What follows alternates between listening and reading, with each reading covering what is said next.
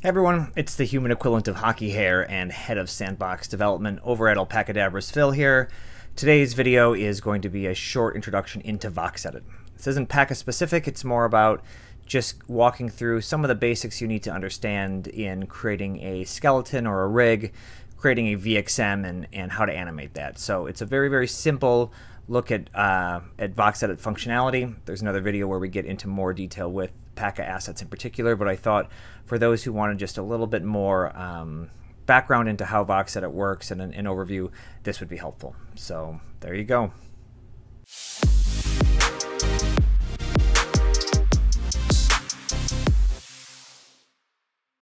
This is the main screen that comes up, or at least a version of this, depending on where we're at in the VoxEdit cycle.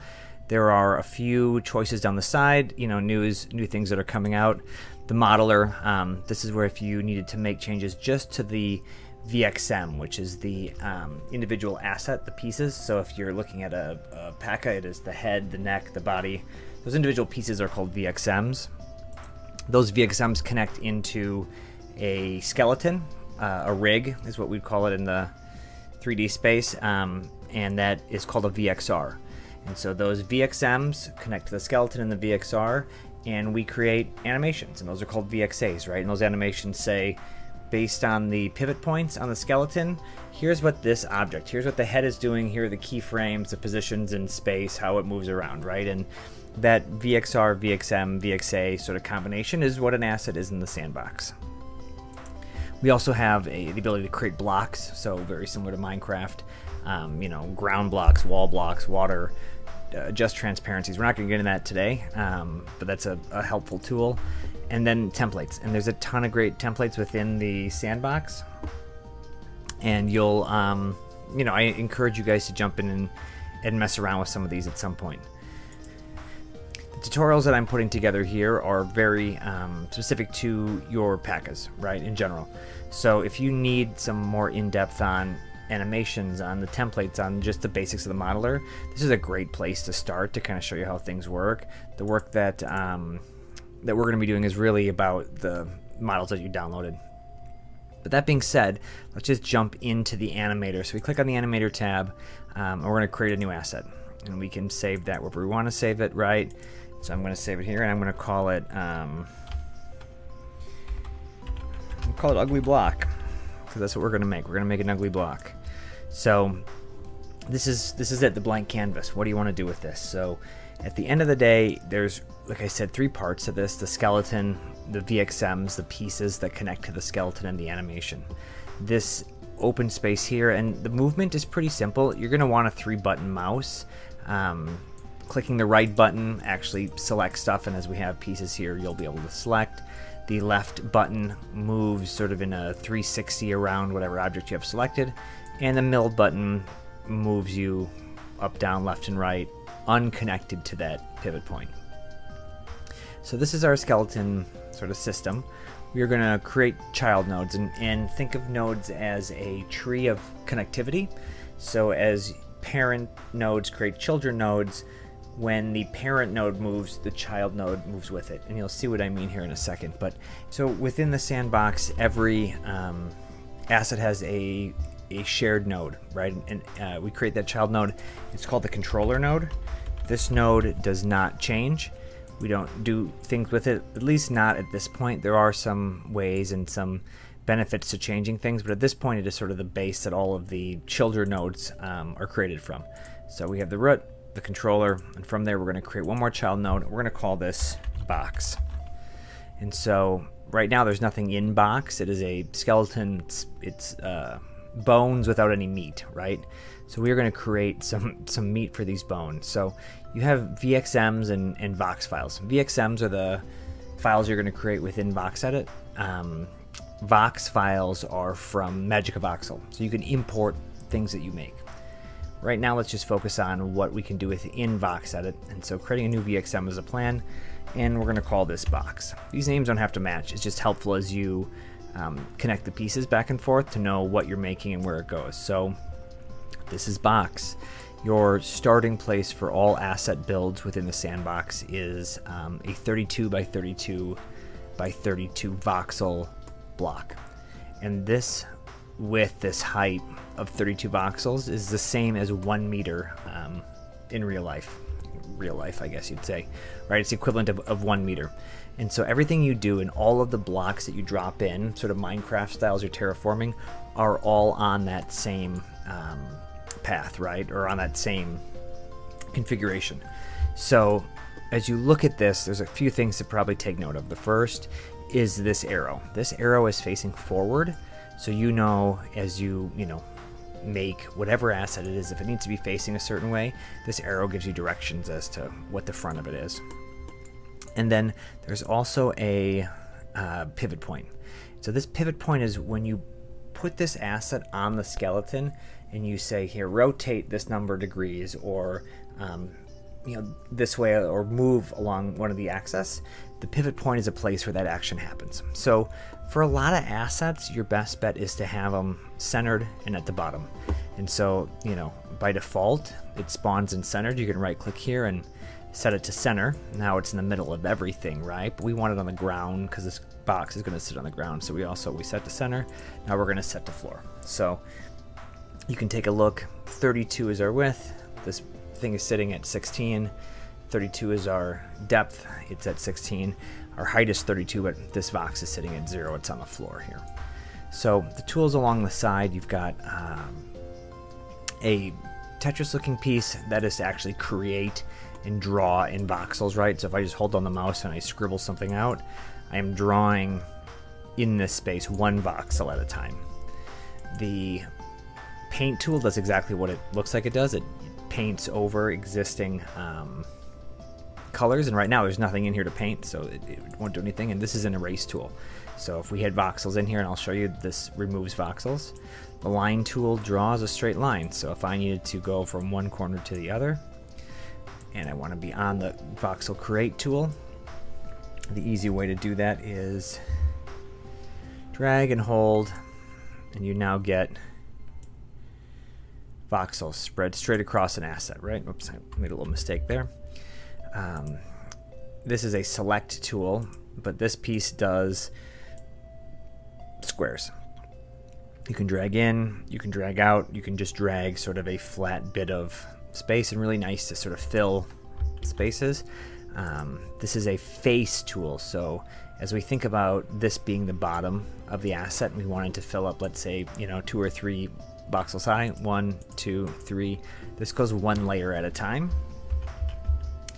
Finally, this tool here. This is our bucket tool, and it literally just fills the space with whatever color you have. So I'm going to pick this sort of yellow, and I'm actually going to make it a little uglier.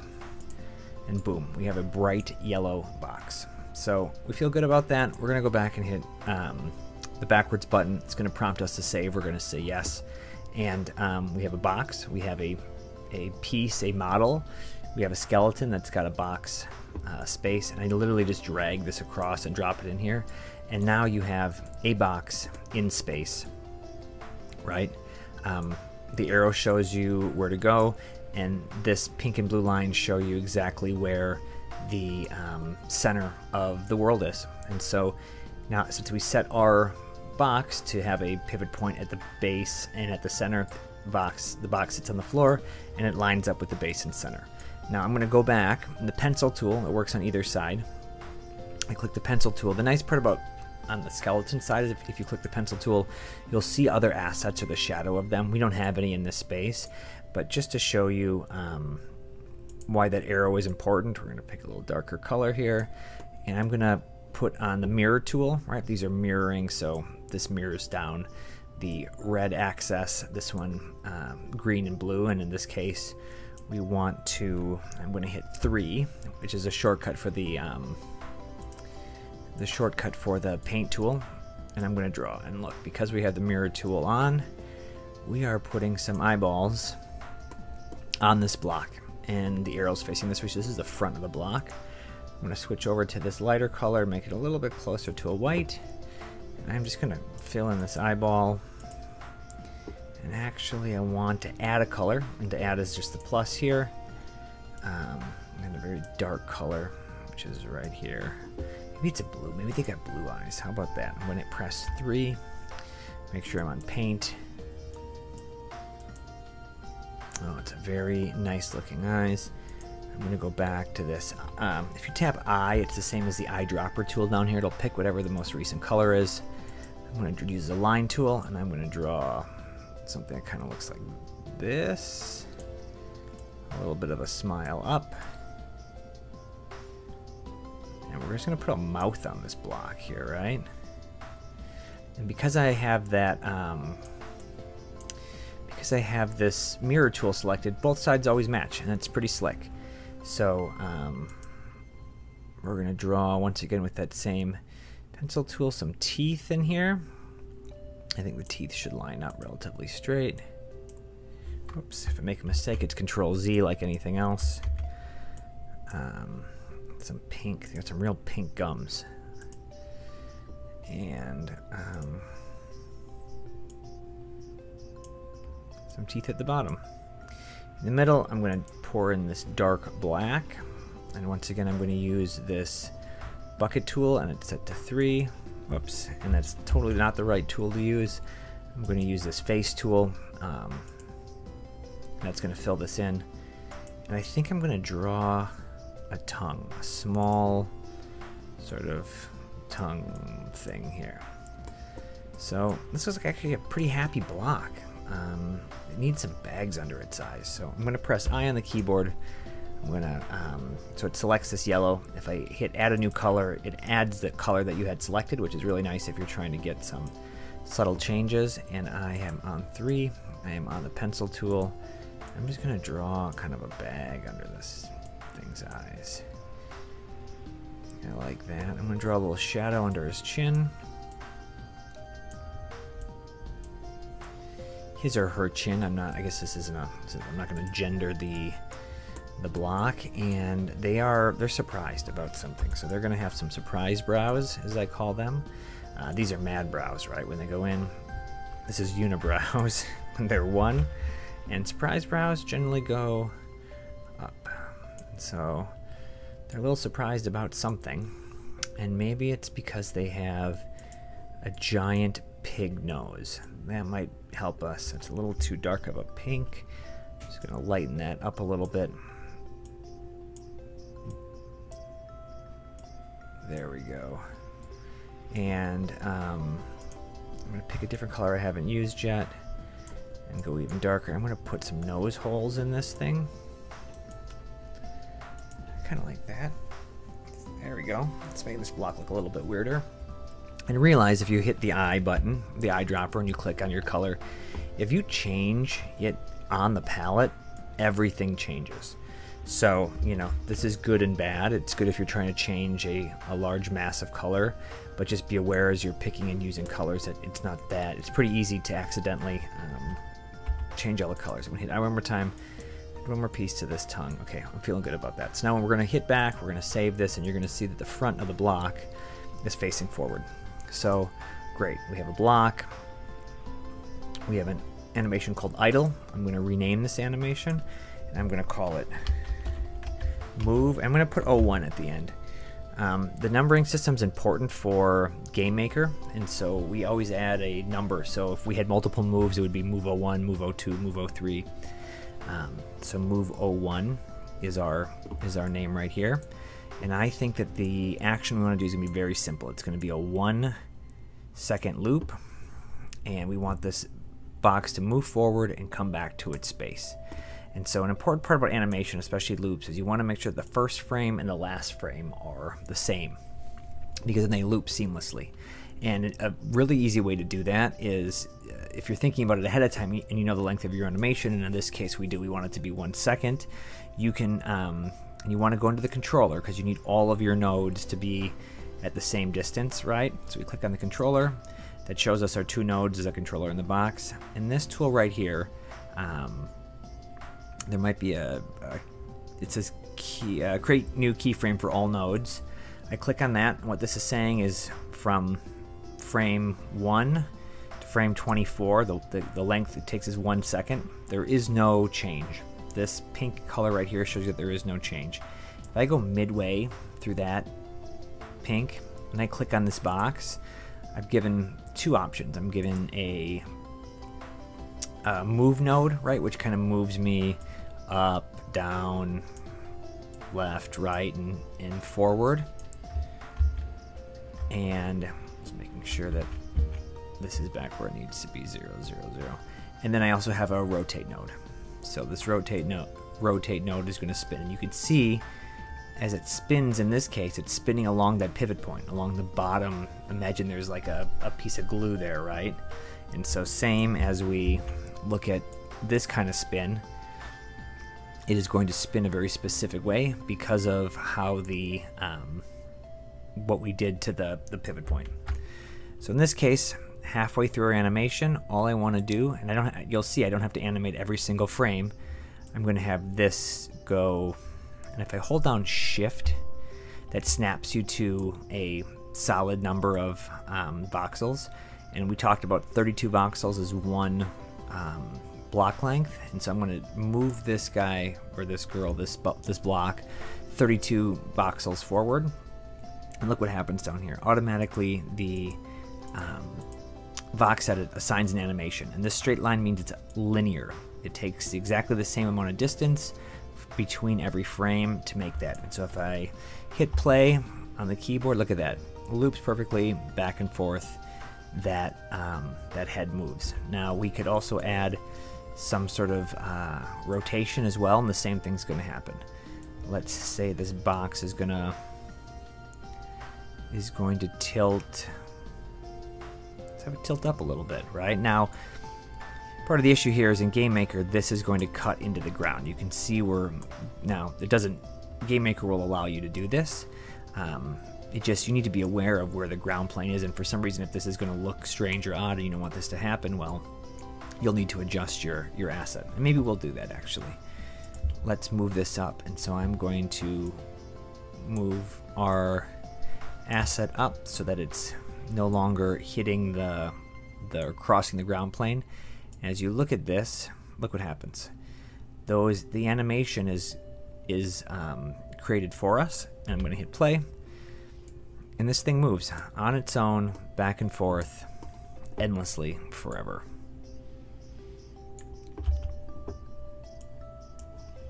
So our animation is done. We've understood how some keyframes work, what happens between them. You can experiment with the type of, I think it's called tweening, between the animation and the keyframes. Like, how is it treated? So right now with linear, every increment, every frame has the exact same amount of motion, so it's equal, so it feels very consistent as it moves back and forth, back and forth. You could change this so that the animation started out slow and then went very fast at the end, which is what this means. And then on the other side, let's have it start out very fast and then go slow. And so you'll see how this changes pretty dramatically what the action looks like. Whoop, whoop, right?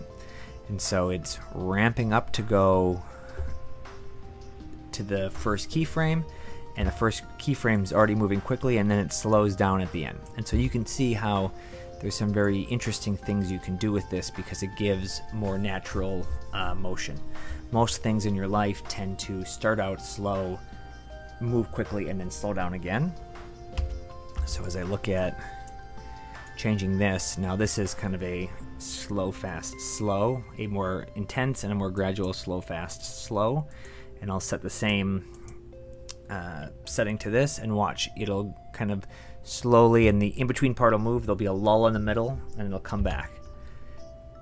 And it's a little bit harder to see here because this animation is pretty short, but there's sort of a gradual pause here. And so I'm going to go back to how we originally had it though, which is a linear move between the two of them. And you can mix these, right? You could have it linear up front, and you could have a more sloped back end, and you'll see like it kind of goes forward and it speeds up at the end. And once again, as you get into more complex animations, this is easier to notice, but right now we've got a box, moves back and forth, it has an animation name, and you put a skeleton together, you put a rig, so you're pretty far along already in just the couple minutes we took to do this. So I'm gonna save this asset, and you'll find it back in your animator, right? So in the future, you can go and find your ugly block and we can do something with it. So hopefully this was a helpful introduction to some of the basics of VoxEdit. Like I said, if you go online to the Sandbox's site or just YouTube in general, there's plenty of other things that dive in more detail, but I wanted to give you a quick overview if you were looking through our tutorials. And then I'm going to get back in the next one into putting our Steve Wilberry, our tough guy Paca with a ear piercing, into Game Maker and giving him some behaviors and traits. So hopefully this was helpful. Thanks.